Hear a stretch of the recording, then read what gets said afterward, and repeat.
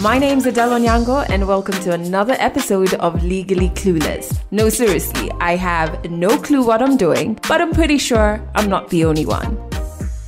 Hey you, welcome to episode 193. Thank you so much for rocking with this podcast. If this is your first time listening, welcome to the fam. Audio episodes like this go out every single Monday.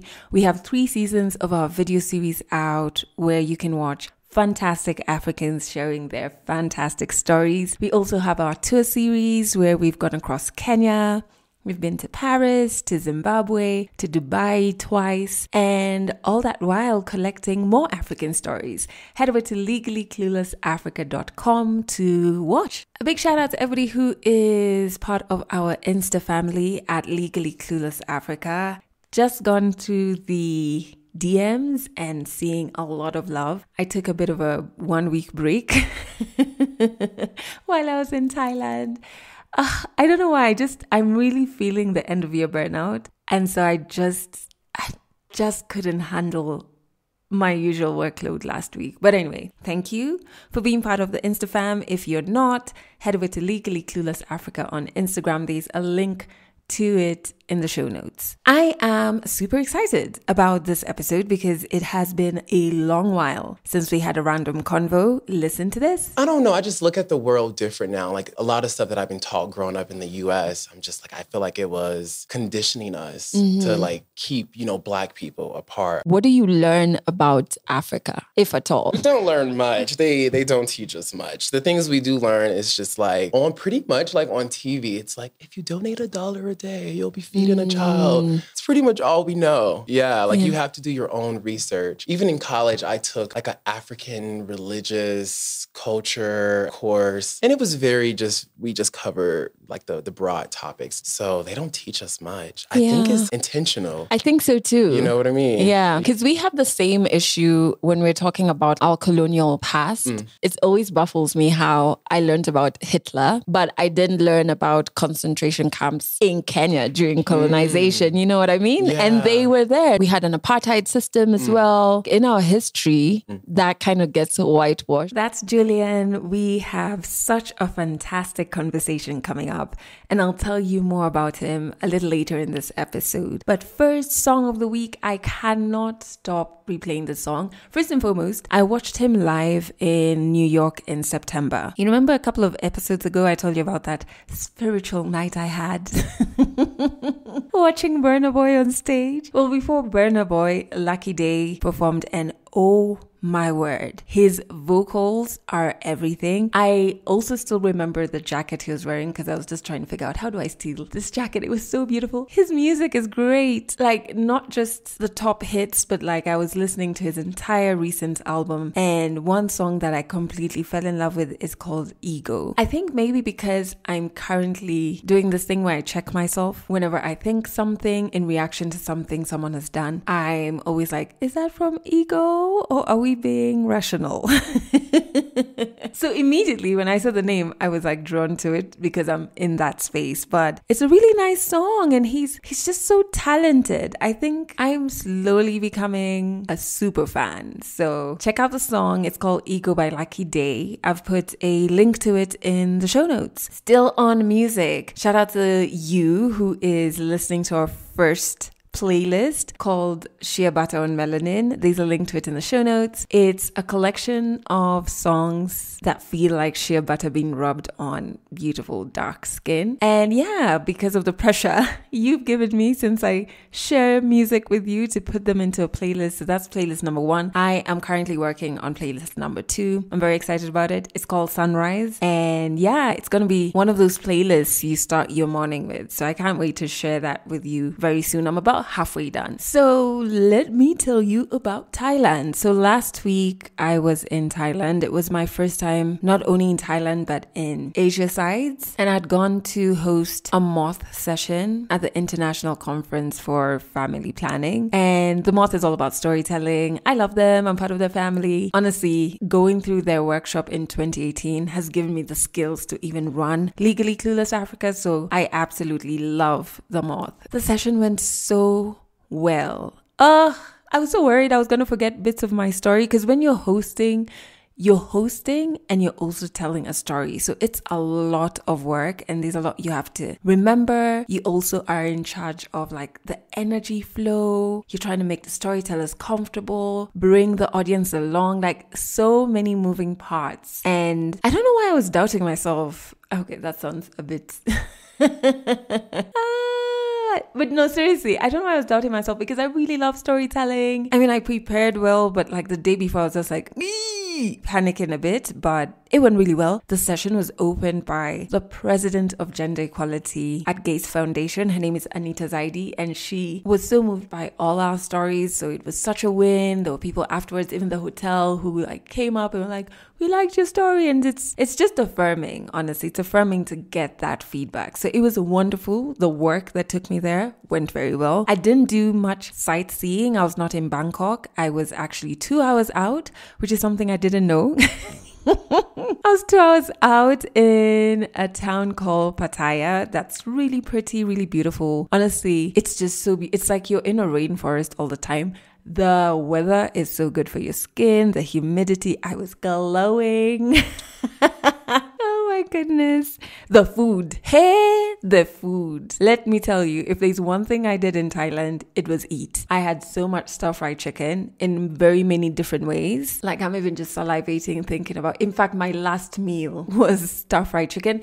And then when I got to Bangkok before my flight, I had mango sticky rice. Oh my goodness. I will definitely be going back. Not only because I didn't go to any tourist attractions. That's like 10% of the reason. 90% though is that food.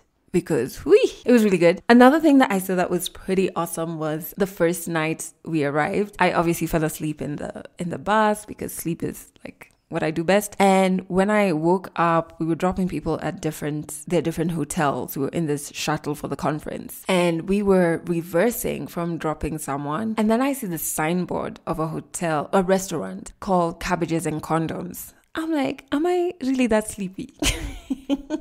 That I'm hallucinating. So I make a mental note, take a picture, and I'm like, I'm going to have to find this place. I'm definitely going to have lunch here. So my friend from the North, Sarah, and I went to have lunch there at some day. The food was really great. A lot of condoms everywhere. A lot. Even at our table, under the glass top were like condoms, which was...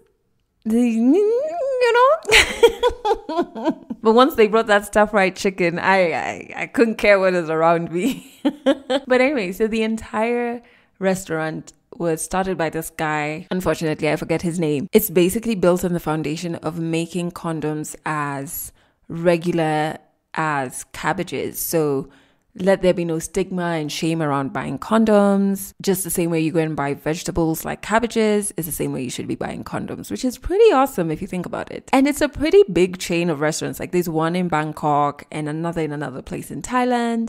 And then they have that one in Pattaya. That was quite interesting. I liked that excursion. Anyway, so I'm back. Another thing that's coming up is 16 days of activism. I just wanted to touch on it slightly. 16 days in a year where the world is focused on ending gender-based violence. I used to be like super active around it. I am a survivor of sexual violence. But like the more the years come, the more I feel like during those 16 days, survivors are just like tokens. You know what I mean? Like, oh, come for this interview. Oh, do this, do that. And then on the 17th day, it's like silence. Almost like this thing doesn't exist. It feels like organizations and even individuals use it as a time where they can hold up survivors to look like they're doing the very hard work of ending gender-based violence. And that's a blanket statement. I get it. But I have to be honest, it's how I feel. And so I'm finding myself resenting 16 days more and more. Because I'm like, as a survivor, like it's not 16 days. Like it's your entire life. And especially this year, I've had really bad triggers that have erupted into like full, I don't know, maybe call it episodes, something that I've not experienced before. And so I'm just like, man, this shit is tough. And it's not fair to kind of, for 16 days, use survivors. I don't know.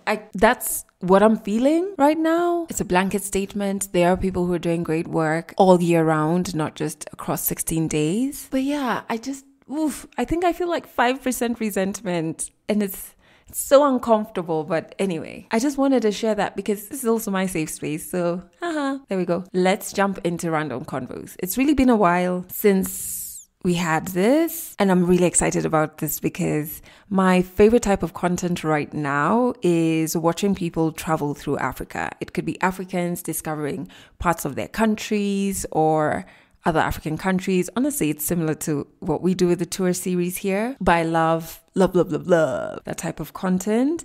And one person whose YouTube show I love because he does this really well is Julian Albino. And he's a full-time solo traveler. He has been traveling through Africa. I think I discovered him when he was in South Africa. I was like, this is so interesting. Then followed him to Rwanda, to Kenya for a bit, to Uganda, and then back to Kenya. And then I just decided, you know what? I like this guy so much. He is really in line with what we do here at Legally Clueless Africa. I'm going to shoot my shot. I'm going to DM him and be like, yo, this is who I am. I would love to have you on my podcast. And that's what I did. And he got back to me, and here he is. Random convos on Legally Clueless. I'm super excited to have somebody whose content and YouTube has kept me company in my village house while I'm cooking, when there's no electricity and things are going left. I'm just like, okay, his voice is so soothing and such a companion. And we have Julian Albino, who is, I think we have adopted you as an honorary African. I accept it. Because of the wonderful work that you do. But I don't want to introduce you with titles and tags, because I guess we're more than that. So who would you say you are? Okay, well, deep. Well, my name is Julian. I am a free spirit person who loves to travel, meet new people, see the world. What he's currently doing is touring a lot of Africa, which is why I was just like, oh my goodness, it would be so great to have you on Legally Clueless for that. When was the first time you realized that you loved travel?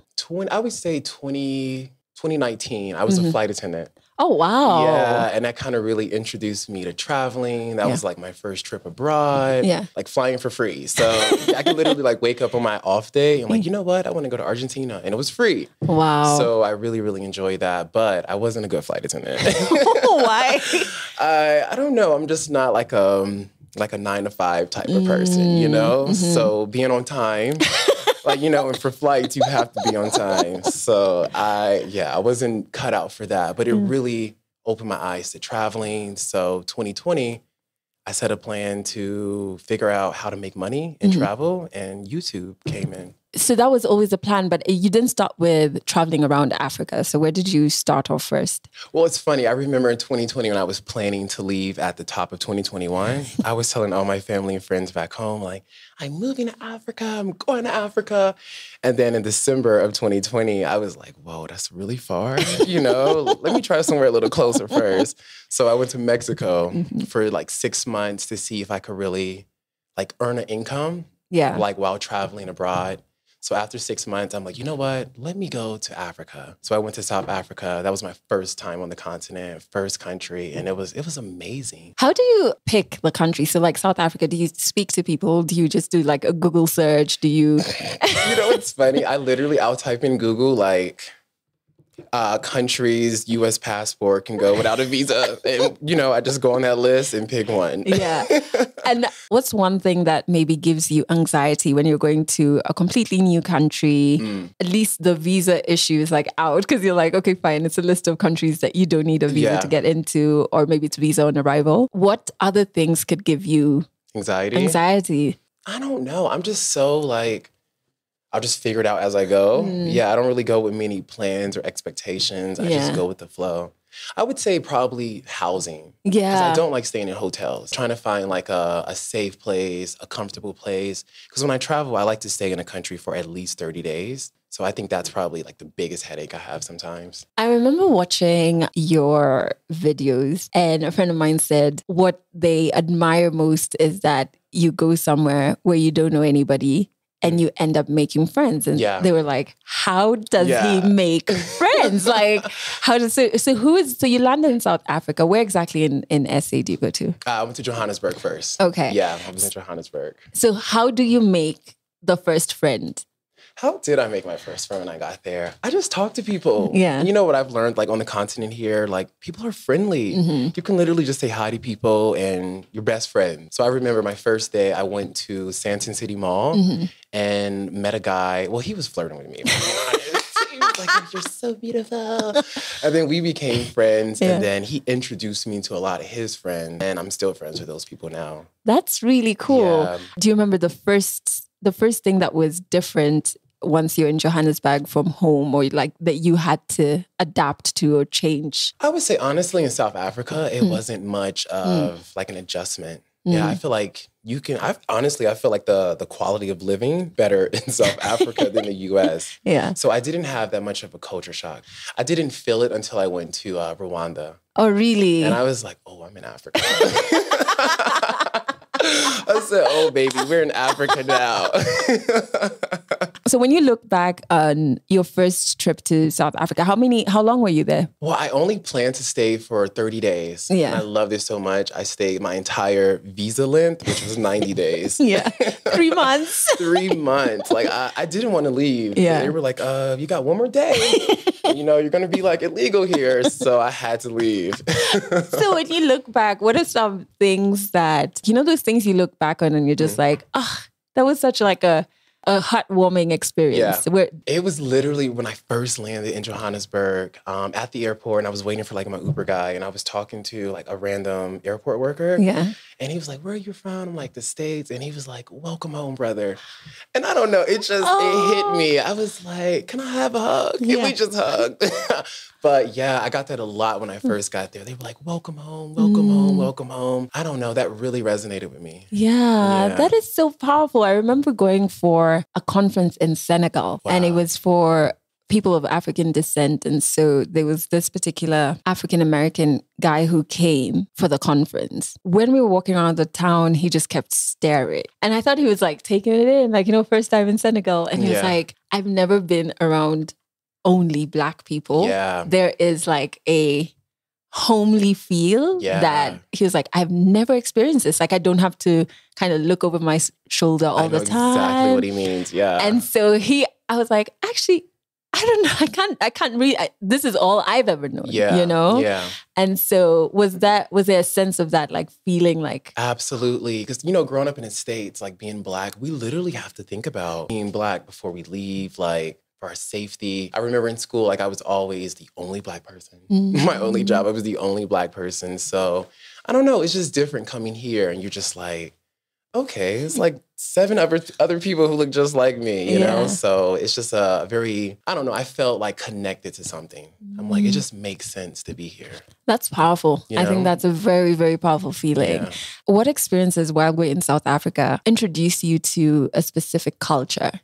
Because obviously there are many different communities and tribes, but like, did you experience something that you learned about a particular community? Yeah, one of my friends, he invited me to like a traditional Zulu wedding. And it was amazing. It was just so different from weddings I've been to. Yeah, it was just I could feel the love. And it was just a lot of dancing and like the culture. And they had on like, traditional wear. Yeah. So I really love that experience. And did they teach you the language? I'm still learning. I'm still learning. But I want to learn Swahili first. Yeah. Because people have told me, like, if you really want to, like, settle in Africa, Swahili should be the first language. Yeah, because it's spoken in quite a few countries as well. Yeah. And when you're in South Africa, what's the feedback you're getting from back home? What are questions people are asking?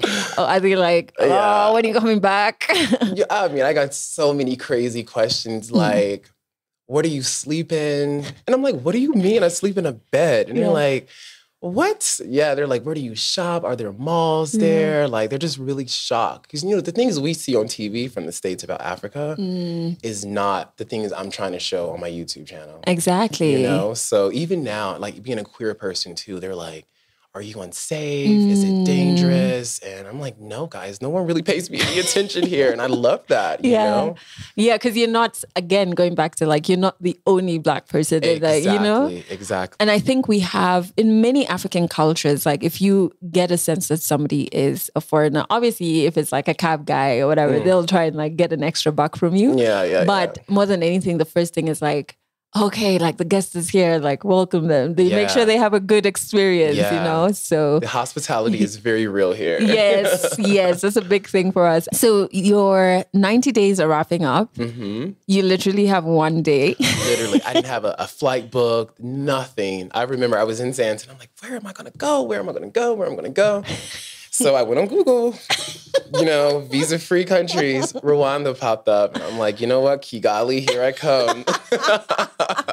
So I went. I had no expectations, but I had a good time. Yeah. I had a good time. What I love about what's happening is like you're moving from Southern Africa. And yes, each country has their own individual identity, and within that, many other identities, different communities.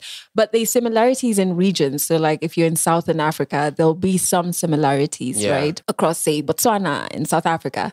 But you're leaving... I went from Southern to like Eastern. And so when you arrive in Rwanda, take me through like the first couple of days. Let me think. I mean, I definitely felt like I stood out there. Yeah. Yeah, the stares, the attention was real. I remember the first day I landed, you know, I got a SIMS card for my phone. I walk into the phone store and, you know, everyone's just talking, doing their business. When I walk in, the entire store just stopped and stares at me. And I'm like, what? So I got a lot of, I don't know, I kind of felt uncomfortable, if I'm being honest, you know? But I think I just wasn't used to people staring. So I think after like the second or third day, I just started saying hello back. You know, like if you're gonna stare, I say hello. And then I realized like, wow, these people are friendly, you know? I think I look different. And then maybe it speaks to like the different cultures have different personalities, different histories as well, you know, that influence our personalities and how we behave. So where do you go to in Rwanda? What are some of the things that you experience? Let's see. Oh, that was like a year ago. I'm thinking. Rwanda. What did I do? I remember I got there around like Halloween. So, you know, I like to party. If you know my channel, I like to party. So I went to a Halloween party and I was like dressed up, a full little costume. And I realized like the party scene there is very like relaxed. Like, you know, I'm in an outfit ready to party. And we get to the party and people are playing like sand beach volleyball.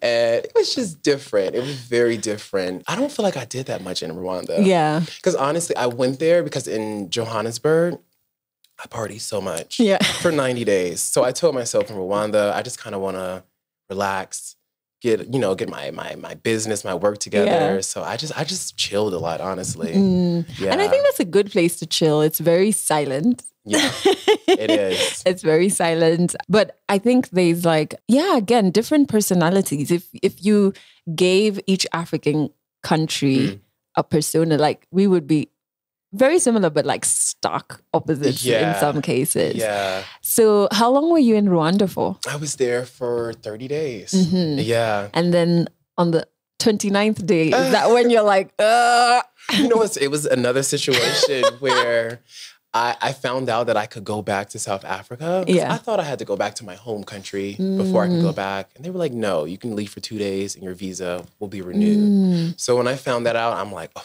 baby, I'm going to Cape Town. So I went back and went to Cape Town and stayed there for like 4 months. Oh, wow. Yeah. So clearly did you love Cape Town a bit more? It's beautiful. Views. Like I just wanted to wake up and go outside. Yeah. Just to like look, you know? But I like Joburg better. Yeah. Like in Cape Town, I kind of got the same tension with racism. Yes. Like that's real there. Yeah. It was hard for me to find an apartment. I would communicate with an agent and she's like, yeah, come tomorrow at 10 a.m. And then she finds out I'm Black. I don't know how. Yeah. And then she'll make up an excuse like, oh, I'm sorry, we're repairing the place. It won't be available for 6 months. Then it happened again. She was like, oh, I'm sorry, we just booked it. And I'm like, it just happened. Yeah. Too many times. Yeah. I was looking in Camps Bay, which is like a really, I guess, exclusive area. And one of the agents literally told me, like, yeah, we're really selective about the kind of people we want here. We like a certain type. He was saying it without saying it, And I'm like, wow, this is crazy. Yeah. Yeah. So I felt that there. Yeah, because, and I haven't been to Cape Town. I'm going in a couple of weeks. And I remember, but a good friend of mine who's Kenyan, Black Kenyan, and she's married to a white Irishman. Okay. And they went to Cape Town once, and she's just like, it was so strange. And everybody's looking at you. So the staff are mainly Black. And so they're looking at you like, how did you, what's going on? Yeah. And she's coming with our Kenyan history that's similar in some situations, but quite different as well. So we can't really the way we relate with racism is very different. Okay. And so she was like, it was beautiful, but it was strange. She's like, it was just a strange experience. It really is. There was one moment that really stuck out. The apartment building I was living in, the hotel building, I'm sorry, in Cape Town. I'm waiting for the elevator to go up to the apartment. And there were like 2 white girls checking in. And, after they check in, they come to the elevator. And she looks at me and she's like, here are my bags. We're on the 11th floor. And I'm like, excuse me? Oh my goodness. Yeah. And I'm like, what do you want me to do with your bag? Yeah. And she was just like, oh, do you not work here? And I was like, girl, you knew, no, you knew I didn't work here. Yeah. Like, don't be rude. Stuff like that. But Cape Town is beautiful. And so you're in Cape Town for 4 months. So that's like a different cultural experience, no? Yeah. How do you make friends actually in that setting? How did you make friends? Well, at that point, the YouTube had picked up, and I've noticed whenever I'm in a new country or a new city, after I post the first video that I'm there, so many people reach out on Instagram. This is how I'm here now. Yeah. So it's kind of very easy to make friends. Cape Town, it was mainly wine farms. That's every other day I'm at a wine farm. And it starts off, the thing with these wine tours, it starts off being so cultured. You're just this is what mature people do. Right, and by the end, you're sloshed. Literally, I went to be classy. End of the night, it was girls gone wild. Exactly. So you're in Cape Town for 4 months, and is it another situation where your visa is? Yeah. At that time, because I was living in a hotel for 4 months. Wow. I was tired and it was expensive. So I was mentally drained. And I called my mom girl, I need to come home. I need to reset. So I went home for a month and a half. Yeah. To just not do anything. I just wanted to relax, So went back to the States, and then that's when Kenya popped up. And my friend that I met, an American, I met her in Rwanda. And she's like, hey, I have a house on the coast of Kenya, but I'm in Thailand. So if you want to go, it's free. Just get there. Yeah. So 2 days later, I was like, I'm going to Kenya. So I came to Kenya. Do you do any Google search before you go to a place to and what sort of things popped up about Kenya? I don't, because I like to go with no preconceived notions, no expectations. Because what you see online would be so different. Yeah. So I just like to go, make my own experience. Well, see, the things I knew about Nairobi was it was party capital. So as soon as I landed, I was like, I'm going out. It was a Friday too. Yeah. So I think I went to 5 clubs by myself that night. Wow. Yeah. And that was my first Kenya video, which is one of my most viewed videos. So I met so many people that night. And I realized, I think Nairobi's the Las Vegas of Kenya. I remember I was going to Alchemist. And the dirt road across from Alchemist where all the, what are they, the matatus. Yeah. So it was a couple between 2 matatus, coupling. And they saw me and they didn't stop. I was like, oh, this place is wild. That was one of the craziest moments.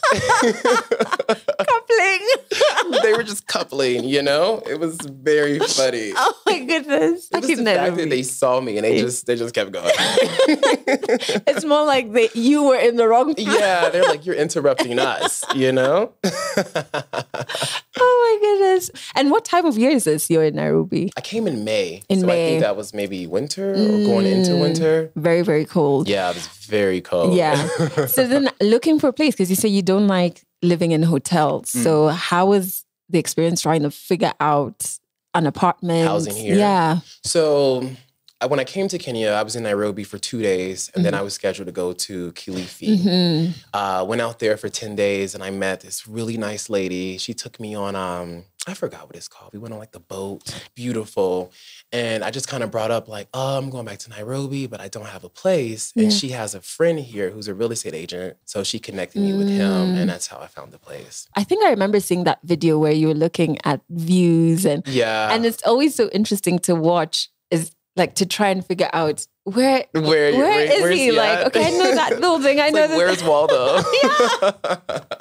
And it's like, until afterwards, I'm like, okay, I know where he was. So what was that experience like? Was it more difficult than looking for a place back home, or? No, I think it was much easier back home. You know, they do so many different credit checks, blood tests. It seems like they just want so much verification. Whereas here, it's like money talks. So if you got the money, you move in. Yeah. But I do feel like I was being a little overpriced at first. Yeah. You know, like I saw like the same unit with 2 different agents, and it was one agent quoted me $200,000 per month, and then the other agent quoted me like $450 per month, you know? And I'm like, that's crazy. So before I even decided to move there, I started talking to some of the neighbors.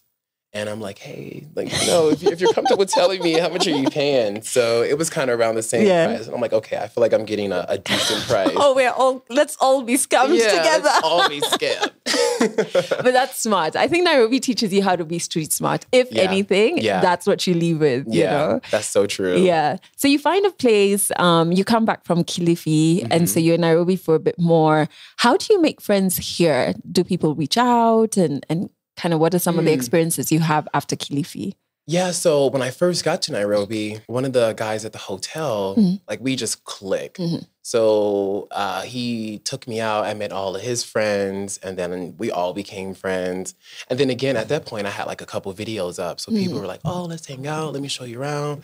I feel like Kenyans really want to make sure you have a good time on, you know, the trip here. So people were just really just wanting me, like just wanting to show me new places. So that's how I made friends. And what are the questions now from back home, specifically about Kenya? Were there people still asking the same questions? Same questions. Are you serious? Same. I think it was even more like outrageous versus like the South African questions. They're like, so are there like, you know, lions walking around? Like, it's just crazy questions, you know, like, but it was mainly like safety. They're like, are you safe there? And I'm like, guys, honestly, I feel a lot more safe here than back in the States.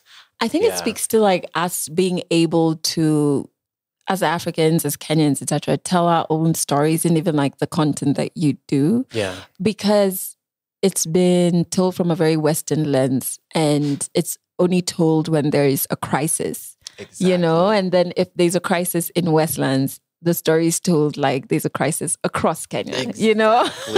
People don't understand that's just like one part of the country. Yeah. So it's like, okay, it's really time for us to tell our own stories, even visually. Because before, if you watch something on, let's say, for example, CNN, you didn't have a reference point. Like, okay, so what else? Exactly. How do I know they're telling the truth or it's not biased, you know? But now there's options. So that's why this is important. And so what other memorable experiences do you go through your second time now in Nairobi after Kilifi? Is it more partying, Julian? No. I've actually been more just focused on my content, like meeting people, trying to meet the right people. I feel like I've been to most of the parties here. It's the same 25 songs they play. I got that vibe. So, yeah, I haven't done much partying. I went out Halloween weekend, but that was it. Yeah. You know, like this time I'm trying, I want to get out of Nairobi and see more of Kenya. But it's really hard getting around without a car. Yeah. Especially if you're going to not the Mombasas or whatever. Exactly. Yeah. Like I wanted to go like in like Western Kenya to like Kisumu, things like that. But even when I try to rent a car, I called a place and they're like 5,000 per day. And then I have one of my Kenyan friends call and they're like 3,000 per day. I was going to say. I'm like, man, this is crazy. It's the accent. I'm so sorry. I apologize. We will make sure that you get someone, especially Kisumu. I think the sunsets in Kisumu are just like... Really? out of this world. Out of Okay. this world. I got to make that happen. So, but we've jumped. We're talking about your second trip to Nairobi. But after you come back from Kilifi, you're in Nairobi for a few days, then you go back. Do you go home or where do you go to? No. So after Kilifi, when I returned to Nairobi, I stayed for like a month. But it was like the middle of winter at this point. And it was so cold, I didn't even want to leave the house. So I'm like, you know what? I'm going to go to South Africa again, That's like my reset place. So I stay there for 3 months. And then I'm like, you know what? I think Kenya should be a little warmer now. Let me go back. Yeah. Oh, but before I came back to Kenya, I made a pit stop in Uganda. How was UG? Uganda, it was interesting. I don't feel like I don't think I got like a good, experience with it. I didn't do anything in Kampala, I stayed at the hotel. We rode around on the bodas, but the traffic was crazy. Oh yeah. People only recommended like partying for me. That's all I know about you. Uganda, we have to change this. Literally, when I posted that video, all the comments were like, "Oh, that sucks. You missed. This is like the best nightlife." Yeah. But for some reason, I just was not in the mood to party. I don't know. I wasn't feeling it. Maybe you have to go back and maybe get out of Kampala. Yeah. Yeah. I think I need to know someone. That seems like a place you need to know someone. Yeah. And I literally didn't know a soul there. So you're there for how long? I think maybe 7 or 8 days. Yeah. Yeah. Then you come back to Nairobi. What was the decision to come back? Was it always the plan and you just ducked for the weather to get its act together? Yeah. So I planned on staying in maybe Uganda for like 30 days. Yeah. But I'm like, you know what? Let me just cut this short and go back to Nairobi. Yeah. So, and I love the food here. Like I have not had bad food in Nairobi. Oh, really? Yeah, I love the food here. What are some things that you've loved? Ugali. Me and Dennis, we made that last night. Okay, so he met Dennis Karuri, who's been on, actually this week, his stories on the audio episode. Oh, wow. That's right? so cool. Yeah. And so, but he's been on the video series, the 3rd season. And so he's a friend of Legally Clueless. And so you were in good hands. Yeah. And so he taught you how to make ugali. Ugali. And then we made, don't tell me the word, Nia Chama? Nyama choma. Nyama choma. Yeah, we made that. Yeah. And then I like chapati. Oh, cool. Yeah, so I just like the food here. It's seasoned very well. That's so interesting because we get a lot of flack from other African countries for having the least spiced food, which in some... What? Yeah, they're just like, you guys are the British. Your food doesn't have enough spices, enough taste. And when I do travel, especially to like Western African countries, I'm like, this is so much spice. Yeah, It's like, what's happening, guys? It's like spice with a side of meat. Like, what's happening? Literally. What is it? Is it igusu soup? Egusi. Okay, yeah. Try that. Yeah. So spicy. Yeah. Oh my God, I thought my ears were going to fall off. Oh my goodness. So now you come back and I'm hearing you talk of a lot more opportunity that you're seeing in Nairobi. Yeah. Maybe you could tell us more about that. Yeah, I don't know. I feel like coming back, I'm meeting the right type of people who want to collab. Like, I'm meeting a lot of creatives in Nairobi. I didn't know like the creative scene was so big here. So I can really see myself like if I make this like my home base, Yeah. I can do a lot of creative work here. Yeah. I really, really like that. And we're at a really good point. I think there's a lot more hope and a lot more color in the creative industry now. A lot more collaborations and just a lot less fear in like owning our identity and our, like we don't have to be anything but, you know? And so it's a good time. Kenyans are very proud to be Kenyan and I love that. Yeah. I love that. And as someone who does social media, I'm realizing Kenyans love social media. They love social media. In terms of like the people who consume your shoe, a lot are Kenyans top. Yeah. Really? Kenyans, SA, and the States. That's those awesome. are always like my top 3 like countries. Yeah. And so maybe you could speak to what has it changed? So you've been to all of these African countries, completely different from home. Yeah. And how do you think that experience has like expanded you just on a personal level? Yeah, I definitely feel like I've grown. I spoke to my mom just I think 2 or 3 days ago, and she's like, Julian, I can hear the maturity in your voice. Like I really feel like I'm changing, you know?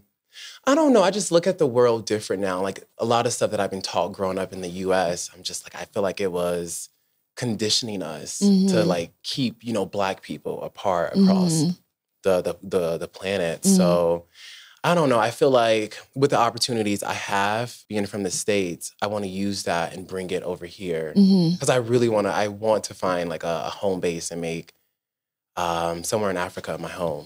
Yeah, I just don't even see myself living in the States anymore. I'm like, for what? Why? Like anything I need or want, I can get it here, and be around people who look like me. And maybe you could talk to, because we don't really know a lot of, let's say, what does the education system look like in terms of in the States? What do you learn about Africa, if at all? Right. Yeah. We don't learn much. They don't teach us much. The things we do learn is just like on TV. It's like, if you donate $1 a day, you'll be feeding a child. That's pretty much all we know. Yeah. Like you have to do your own research. Even in college, I took like an African religious culture course. And it was we just covered like the broad topics, nothing like really in depth, So they don't teach us much. I think it's intentional. I think so too. You know what I mean? Yeah, because we have the same issue when we're talking about our colonial past. So we will learn about other countries. It always baffles me how I learned about Hitler. Not to say it's bad to know what happens in other parts of the world. Yeah. But I didn't learn about concentration camps in Kenya during colonization. You know what I mean? Yeah. And they were there, and we had an apartheid system as well. There was so much torturing. There was so much, but like in our history, that kind of gets whitewashed. And it's just like, oh, colonization was this like little bleep, and then and then we're back, independence. Right, like even in the States, the education system, we learned about like the Holocaust, but like why don't we learn about like the genocide over here? Like it's just very whitewashed. Right now, what I think is happening with this African awakening is we're trying to piece together our identity, and all of a sudden we have access to this information. Yeah. We're able to question without disappearing. Exactly. And so it's quite an interesting time. So what about, do your family ever want to come visit? Like when you tell them stories, are they like, hey, we can't wait to come? I don't know. I think I'm like the black sheep of my family. Like I'm the only one in my family with a passport. Oh, really? Like they just don't have any kind of desire or interest in traveling. But I mean, long-term goal, I want to like buy a house here and move my mom out here. She's single, and she's struggling in the US. Yeah. And I'm like, girl, life could really be different. Don't have to live like that. So, but no, they have no really like real interest in traveling, not just Africa, but like anywhere. I read something on like CNN one night, and it was saying, I don't know the percentage, maybe like 60% of Americans just don't travel. Don't even have a passport. And you know why that's so shocking is that the American passport is one of the strongest, if not the strongest. I don't think it's the strongest, but it's up there. Yeah. So there's a lot more countries. So I do the same thing as you do, like Google, like, where don't I need a visa? Which I was telling you about Ghana. Because Kenyans, we don't need a visa to go in. I was like, this is great. But I think our list is much shorter than if I had an American passport. So that's interesting. But I think that's because like a lot of Americans, we were taught like this is the best country in the world, like, extreme patriotism. So I just feel like maybe a lot of Americans feel like, what's the point if I'm in the best place? And it's like, you're not. You really should get out there in the world and see other places, When you say, that's so interesting because we always talk about, there was a period, I think now it may be reducing, but there was a period where a lot of Kenyans were trying to get out and get to the States. And this is the same for quite a few African countries. So if you look at like Nigeria, it was like, if you want a better life, get out of here and go to the States. To some extent, you can understand that because there was probably like political tension in those years. Economically, there were not many opportunities here. But like, is it that easy to make it in the States? Is that? I think so. At first I didn't, but since I've been traveling, I've been able to understand my own privilege and the things that we take for granted. It's like, I don't know. I remember I was talking to my mom and she was complaining about, I hope she doesn't listen to this. She was complaining about like some institution or organization that was like assisting her with some funds, you know, to like help her like financially. And she was like, oh, they were supposed to give me this money by this date and this date. And she was just really upset. And I'm thinking like, okay, they may be, you know, a day or two late, but they're giving you this money. Whereas a lot of other countries, they just don't even have that like option, you know? And we complain about like, if you go to school there and you get like loans, maybe the high interest rates that you have to pay back. And I'm like, at least you're getting the funds to even get that education. What did you find is more of a convenience here or it's probably structured better here than at home? I think if you have like a entrepreneur spirit, it's much easier and like less loopholes to start a business. Oh, really? Yeah, in the States, oh my God, it's just so many like loopholes and like permits and sort of just things to make money. Even me, like I have a real estate business back home and every year I have to pay $1,500 just it's called a privilege fee.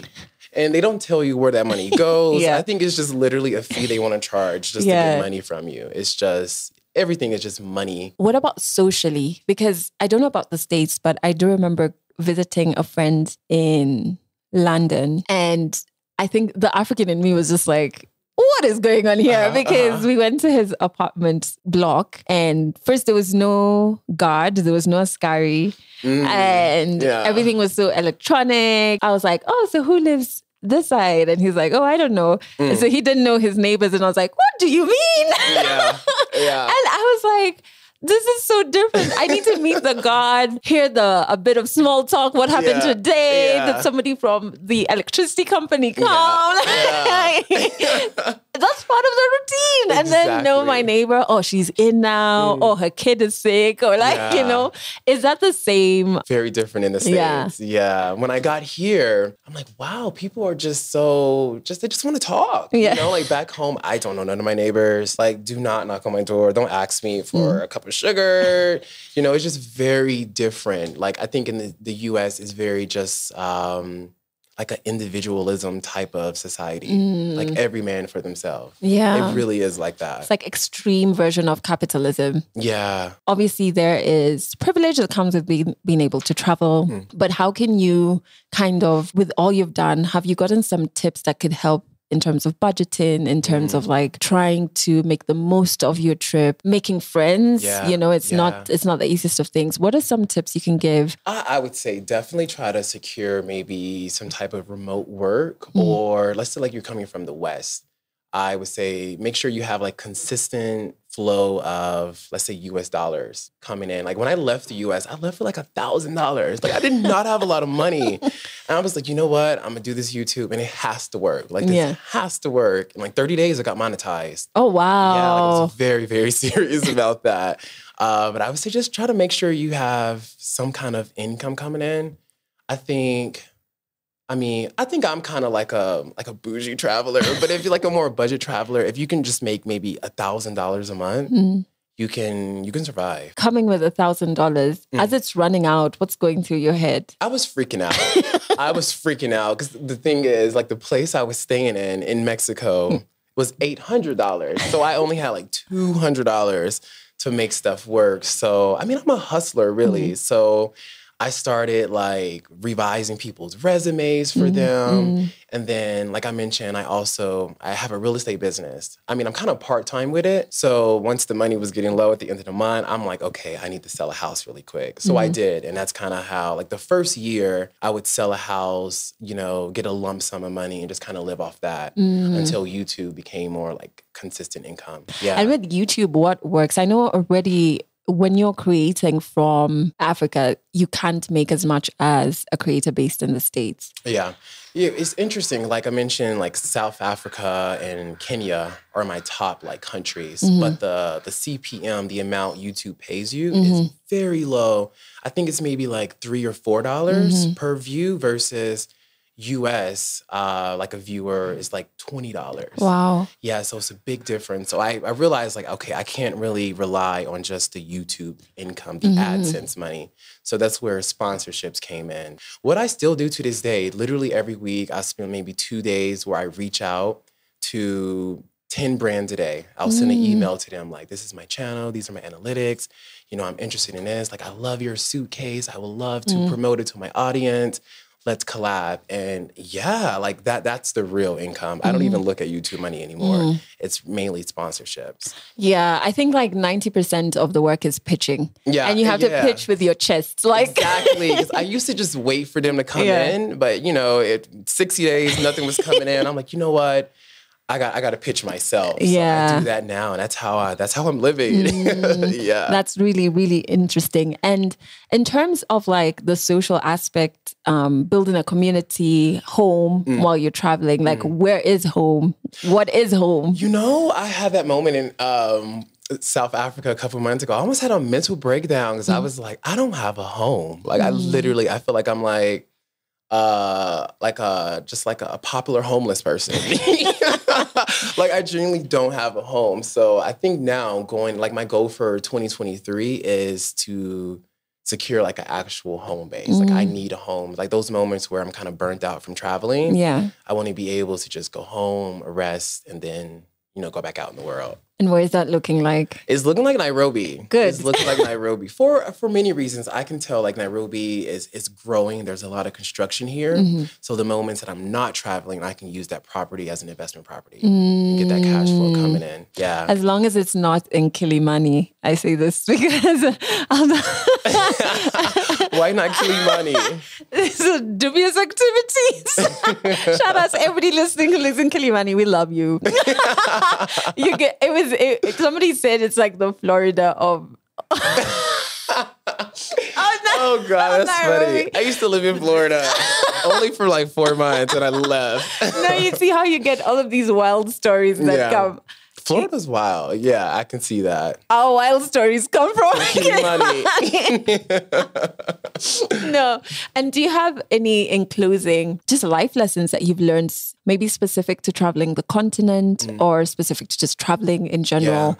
Yeah. I think I would say, you know, if you want to do something, whether it's traveling or anything in life, like just don't let other people project their fears onto you. Because I remember before I started traveling, I told all my friends and family, like, I'm going to move to Africa. I'm going to travel. And like literally, I probably only had 2 people that were supportive. Everyone else was like, are you crazy? Why would you go?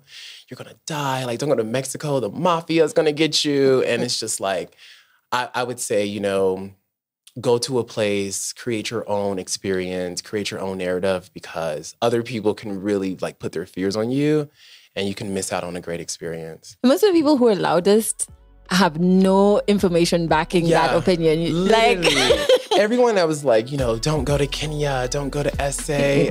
I'm like, oh, how was your trip there? They're like, oh, I've never been, but you know, I saw that Netflix show and it seemed scary. And I'm like, get out of here. I'm not sure when the next random convo will be, but I hope you enjoyed this one. I absolutely loved meeting Julian, having him on the podcast. I was so excited just because I just love how genuine and authentic he is, both in his content and in person. And he's just traveling this continent in such a way that he honors the communities that he gets to be injected in. Yeah, it's just such a breath of fresh air. I feel like a lot of travel content is so over glamorized and to a point you can't even connect with it. And then I also find that a lot of travel content about Africa to be very condescending sometimes. Sometimes it's like, oh, look, I'm at an African hut. It's do you get what I'm saying?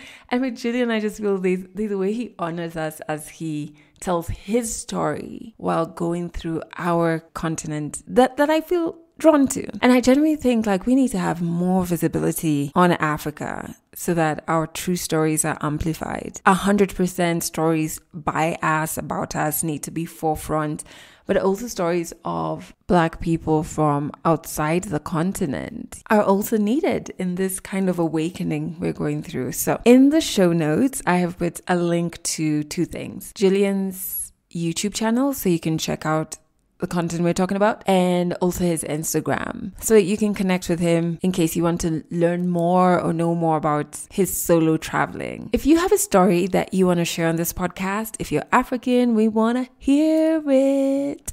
Oh, I don't know why I sang it. All you have to do is click the link in the show notes, fill out the form, and I will get back to you. Remember, you can catch this podcast on Trace FM here in Kenya. All you have to do is go to traceradio.co.ke. We are there every Monday and Wednesday at 1 p.m. and 11 p.m. and Fridays at 1 p.m. Audio episodes like this, if you're new to the family, go out every single Monday. Make sure you subscribe on whatever platform it is that you're streaming this on. And you can check out our video and tour series right now just by heading to legallycluelessafrica.com. As usual, I am, sending you a lot of grace. Be graceful with yourself this week. And as I keep saying towards the end of the year, man, burnout is real. So if your body is demanding rest, give it rest. That's it for this episode of Legally Clueless. You can share this podcast with your friends. You can keep it for yourself. I'm not judging. Just make sure you're here next week for the next episode.